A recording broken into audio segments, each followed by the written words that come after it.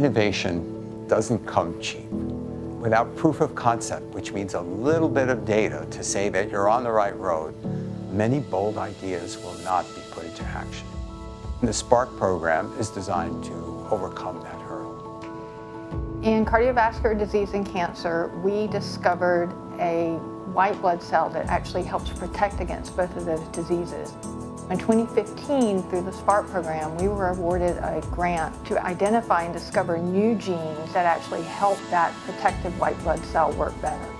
I'm training the next generation of scientists, and it's very, very important for them to see that private donors at the private sector actually contribute to science and believe in what they're doing.